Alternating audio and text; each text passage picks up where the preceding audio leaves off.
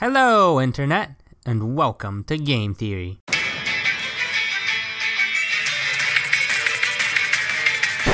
Wait, no, not that Game Theory. That Game Theory. That's John von Neumann, founder of Game Theory. You know, the study of mathematical models of conflict and cooperation between intelligent, rational decision makers.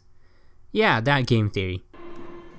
It's usually used for economics and psychology, but its name is literally Game Theory. So why not apply it to an actual game?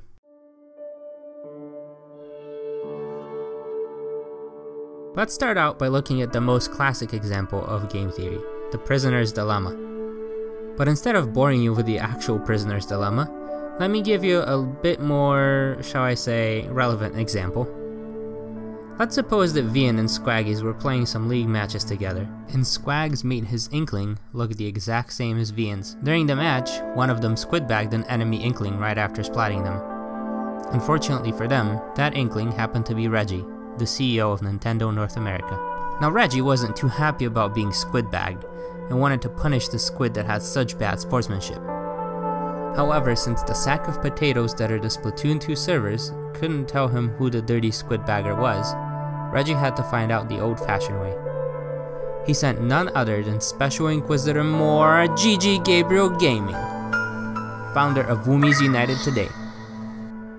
Squaggs and Vian are taken into custody and put in two separate rooms, with no way to communicate with each other. Gigi will go into each interrogation room and ask them to either admit or deny guilt.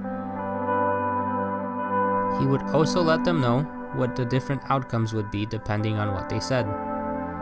Now before we look at their choices and outcomes, I need to remind you that game theory is all about intelligent, rational decision makers, which means that they will choose the option that will benefit themselves the most. In real life, Vian and Squaggs could both be super honest people, but in game theory what they care about the most is their personal well-being. So now let's look at their choices and outcomes. Since both have two choices, it will look like a 2x2 grid. We can start with the situation where both of them confess to be guilty. While it's obvious that only one of them squid-bagged, since both admitted to being guilty, Reggie can ban both of them from using Nintendo services for the next 2 years. If one of them admits to being guilty and the other one denies it, then it's pretty obvious who the real squid-bagger was. And they'll get the hammer. And by the hammer, I mean being banned from Nintendo for 4 years. Finally, both can deny being guilty, in which case both will get the boot for 3 years. So now that they both know what their possible actions and consequences are, what would most likely happen? From a game theory perspective.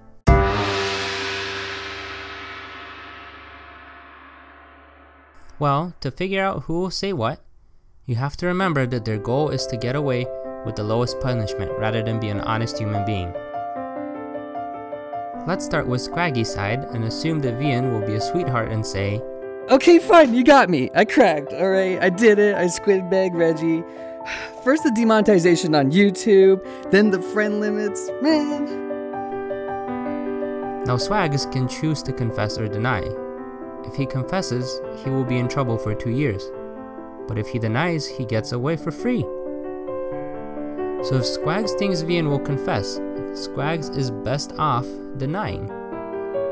What if Vian instead says, Whoa. Hold on. You got the wrong guy. Me? Squidbag? Daddy Reggie? No.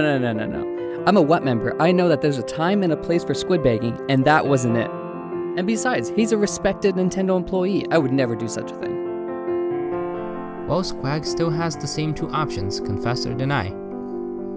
Since in this situation Squaggs will be in trouble either way, he might as well be in trouble for less time. This means that Squaggs should choose to deny as well. If we look at both of these situations together, regardless of what Vian says, Squaggs will be better off denying guilt. So WWVD, what would Vian do? Well, if Squaggs says, "Okay man, it was me. I actually did it. I did it so this way I could feel superior." Vian is best off denying guilt so he can get away free.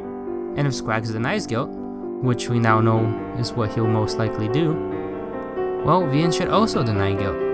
And again, in both situations, Vian is better off denying guilt too. By now, you probably know, with Special Inquisitor Gigi will hear from both of them. I'm telling you, man, it wasn't me. Why the heck would I squidbag? That's totally against my normal life. So I'll tell you that it was Mr. Tastic over here. He totally did it because... Hold on. You got the wrong guy. Me? Squidbag? Daddy Reggie? No.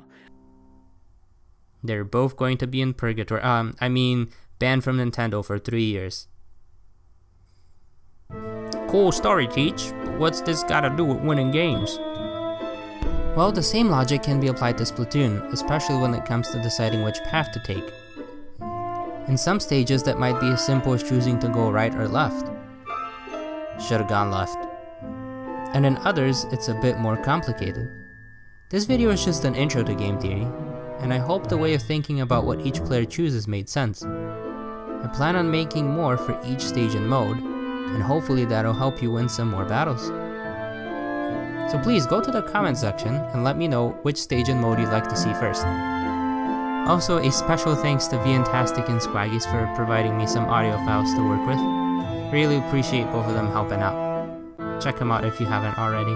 Although let's be honest, you probably found me because of Vian. So thanks Vian. Thanks for watching, and I'll see you next time.